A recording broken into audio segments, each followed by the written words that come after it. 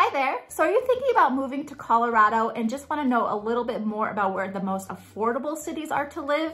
Well, that's exactly what this video is for. Let's get started.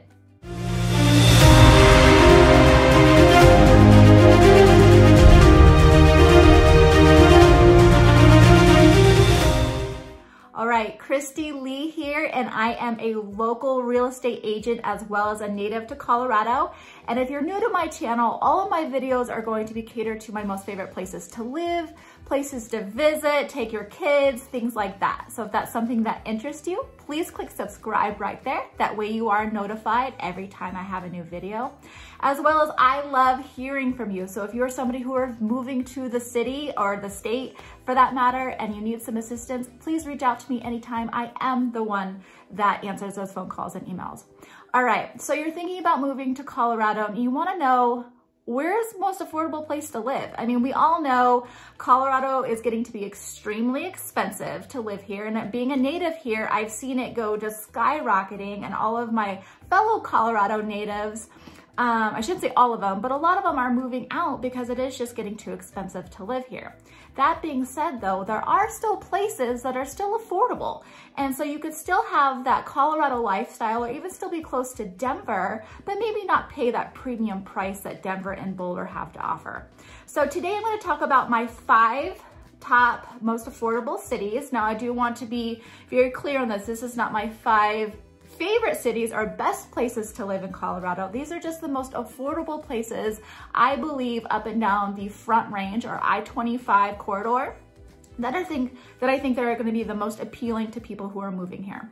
So I'm going to start on the farthest south and then I'm going to work my way up. So let's start with number 1 on the list, and that's going to be Colorado Springs. So Colorado Springs is going to be the farthest south that I'm going to talk about, and it's about 45 minutes to an hour south of Denver. I personally lived in Colorado Springs for a few years, about 10 years ago or so, and that area is completely booming. It's gorgeous down there. So if you're somebody who, you know, loves the outdoors and loves being close to mountains, Colorado Springs is absolutely going to be a great option for you. I will say Colorado Springs is going to be definitely more military and Christian based. There is a lot of churches down there. It is kind of what they're known for down there, as well as military bases. So you have Fort Carson's going to be down there, and the Air Force Academy will both be down there. But even still, you could get a lot more for your money if you're wanting to live in that area. So Colorado Springs population right now as of 2021 is going to be just under 500,000 people. So it is a very big city. In fact, it is the largest city in Colorado as far as the area is concerned. And then the second largest as far as population is concerned, just outside of Denver. And then you're going to be, the median house price in Colorado Springs is going to be about $450,000. Now keep in mind, Denver's median house price is $700,000. So you're going to get a lot more for your money just an hour outside of Denver.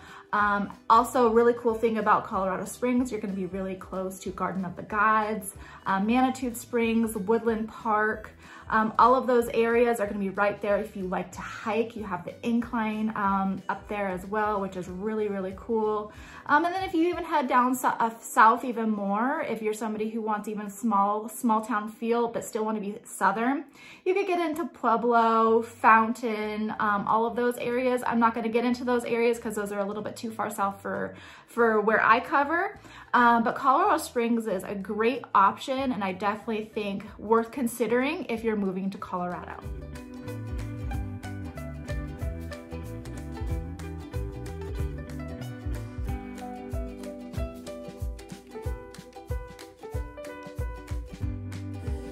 Okay, next on my list, and just moving a little bit farther north, is going to be Aurora. So Aurora, Colorado is just going to be east of Denver, about 20-25 minutes east of Denver. I will say, having lived here my entire life, Aurora never used to be that great of a place to live in. Definitely there was a lot more crime and things of that nature. Aurora was just kind of known for. However, I will say within the last, say, 20 years or so, Aurora has definitely revamped itself. and has made it really, really appealing for people to move to. There's a lot of new communities out there, a lot of new establishments as far as restaurants and shopping. And it's just really cleaned up. It's active. Don't get me wrong, there are pockets of Aurora that still are not as great, but overall, as a whole, Aurora has really tried to revamp its look and its appeal to a lot of other people. The Aurora, it's going to be, the medium house price is going to be right around $600,000. So yes, obviously that is still going to be expensive. It's still less than Denver though. You are going to get more for your money out in Aurora. So if you're able to, you know, move out there, then that's going to be really great, only because you're going to be close to DIA. So if you're somebody who needs to travel quite a bit for work, or you just like to travel for fun, DIA or Aurora is going to be fantastic. You have the Gaylord Hotel out there, which is a lot of fun, you know, to hang out at during Christmas time. It's all decorated. Cherry Creek Reservoirs out in Aurora. There's a lot of bikes and bike paths and trails out there. So, and there's going to be a lot of big established communities. South Shore is just to name a few. So if you're thinking about, you know, moving to Colorado and can afford that $600 price point and yet still want to be close to Denver, I highly recommend Aurora, Colorado. The only drawback I will say for Aurora is going to be you're farther away from the mountains. So you're going to be a good, about probably 2 hours just to get into like the heart of the mountains, like Breckenridge and Silverthorne and stuff like that. About 2 hours. You could get into the mountains like the foothills part, you know, maybe Golden, Evergreen in about an hour. But because Aurora is so far east compared to some of the other cities that I'm talking about, it will be a little bit farther. But you know, to each their own. You know, you could get a lot more for your money, a newer home for sure. You could get out, you know, in the Northfield, the Reunion, Green Valley Ranch area and get a, you know, a really, really pretty home, even for less than $600,000. So something to think about when moving to Colorado as well.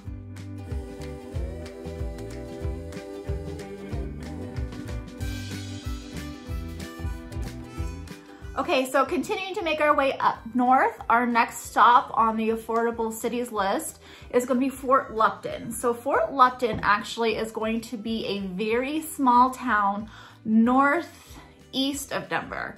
So you're going to be about 15 minutes off of I-25, so east of I-25, and then about 30 minutes from 25 down to Denver. So you're going to still be looking about 45 minutes to Denver, but it's a very, very small town, just under 8,000 people in population.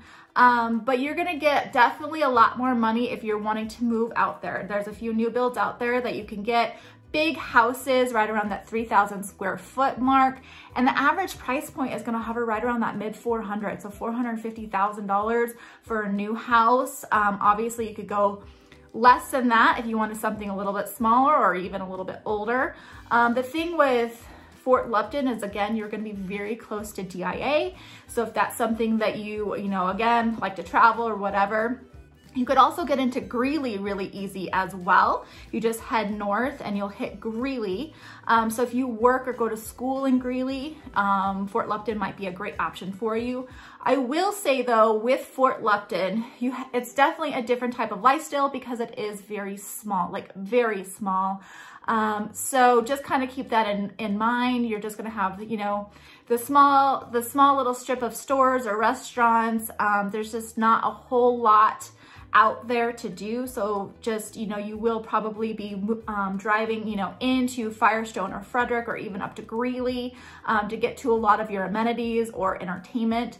But you could, again, get a lot more for your money out there if you're wanting to move or, you know, move to Colorado. Also, another thing you should consider, as well as Fort Lupton, is because it is so far east and a lot, you know, cheaper than other places, you could actually get some land out there too. So if you're somebody who wants, you know, a little bit of acreage with your home, or, you know, have an outbuilding for a trailer or a boat or something like that, Fort Lupton actually might be a great option for you, just because you are going to get a lot more for your money out east.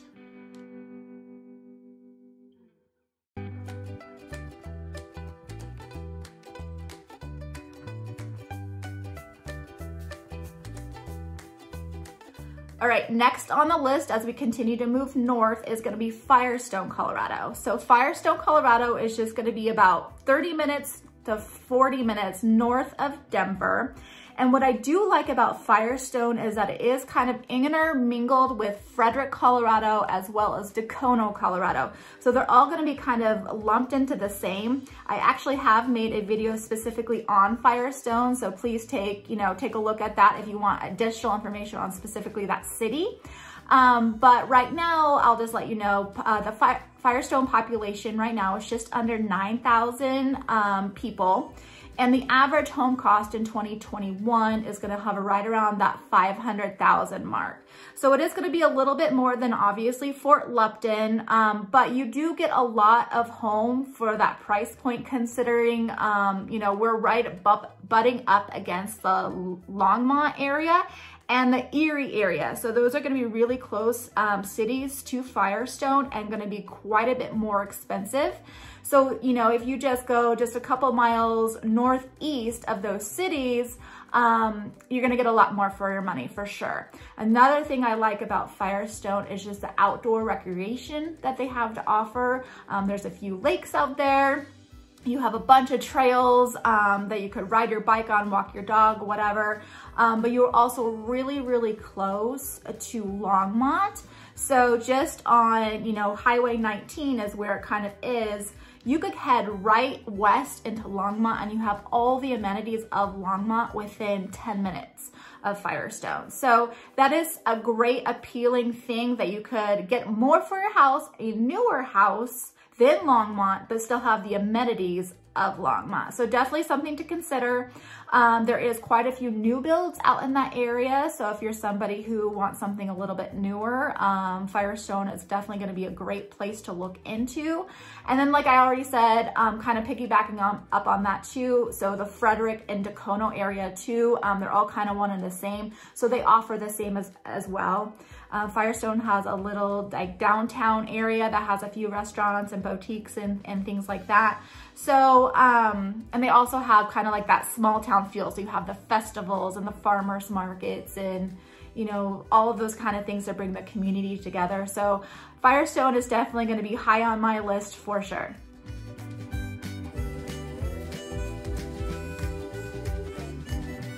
All right, last but not least is going to be Milliken. So Milliken, Colorado is gonna continue north and you're gonna go up to almost pretty much Johnstown and then head east. So you're a good hour and 20 minutes away from Denver, northeast of Denver. But Milliken is gonna be a really small, like little city out there. Your average home price is gonna be right around that mid 400s. The population is going to be hovering right around that 7,000 people mark.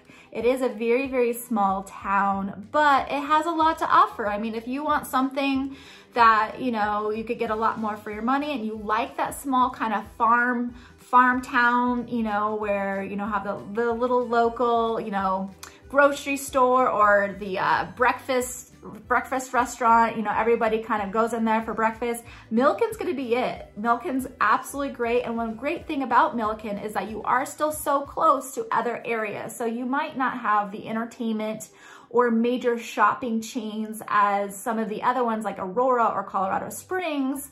But Milliken, you are super close to Fort Collins and Loveland. So you could get into those cities relatively quickly within 20, 30 minutes, still have the amenities of all of those things as far as like the movie theaters, the shopping, Target, like that kind of stuff is all gonna be in those major cities. But you still get, for $450,000, a newer home just outside of I-25. So if you take I-25, then you're gonna head east about 20 minutes or so, and you're gonna hit Milliken. And it's very small, cute little town, but definitely worth looking into if that's a type of vibe that you like, or at least something that you want to move to Colorado and be able to afford. I highly recommend Milliken for sure.